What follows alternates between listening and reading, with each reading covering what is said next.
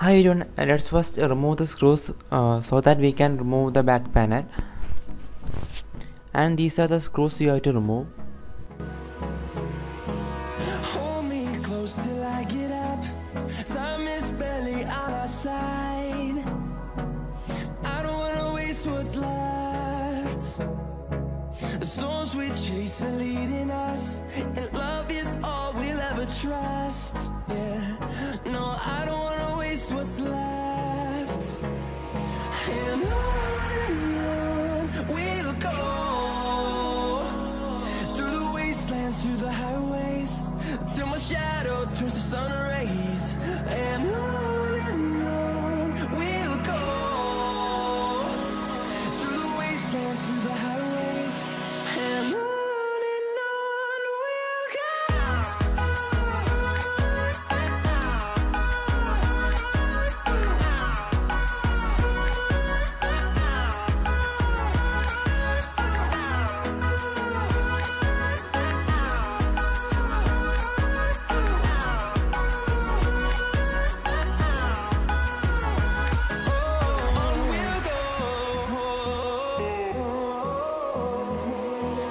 Finding life along the way, melodies we haven't played. No, I don't want no rest. Echoing around these walls, fighting to create a song. I don't wanna miss a beat. And on we'll go. So hi guys, this is the internal section of the laptop. This is the place for hard disk. Here either you can install an SSD like this, SATA SSD like this, or you can install an normal hard drive. As per HP, this laptop can support up to 1 TB of hard drive. Right now I do not have a hard disk with me. Also I do not have any plans to buy one for this laptop. So in this video I am going to use this SATA SSD, and I am going to add this SSD into this laptop. If you are planning to upgrade like an hard disk, then the procedure is same, because both have same size, same slot, and even same connector, same pins. In my next video I will be showing you how to install RAM. Here 2 RAM slot. I am not going to open it right now. This is an Samsung 8GB 3200 mAh RAM, and this is a NVMe SSD slot. This model comes with 500GB Intel SSD, and in case if your model doesn't have NVMe SSD and you want to upgrade that, then you can open the back panel like I have shown in this video.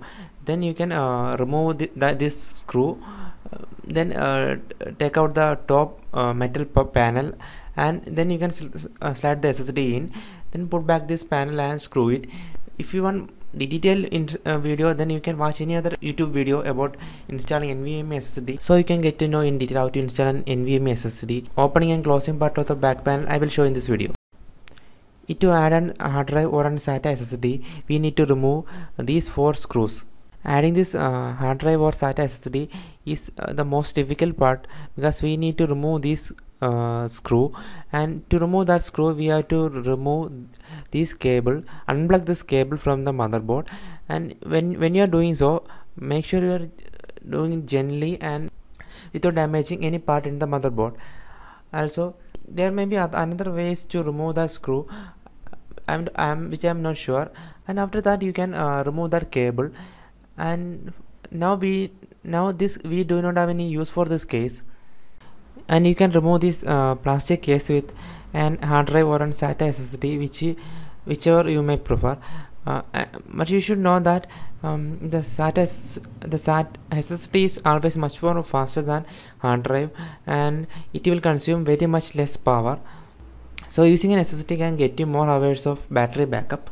That's the main reason I am not upgrading with an hard drive. Now carefully attach the cable and then put it back to the hard disk bay.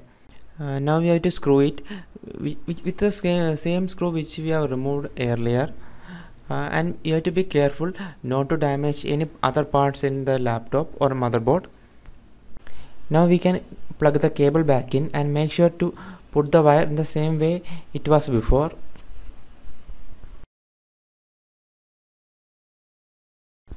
Now let's put the back panel back.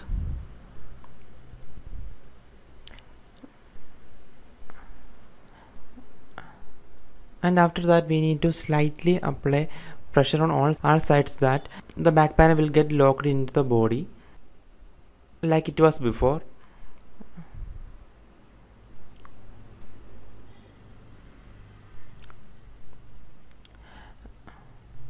And I'm not going to put the screws back now. Let's first boot the laptop and check if the storage is showing.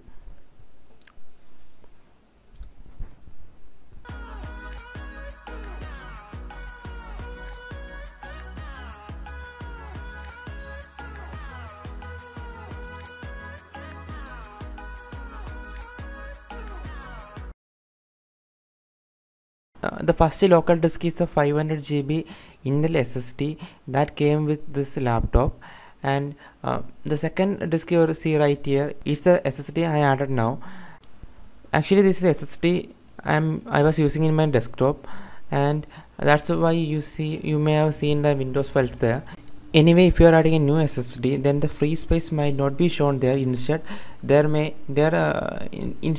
be an disk, and if you double click on that, it may ask your permission to format itself, and if you click OK or agree, then it will format and will show the free space. In my next video, which I will post tomorrow, I will show you how to add 8 GB more RAM to this laptop.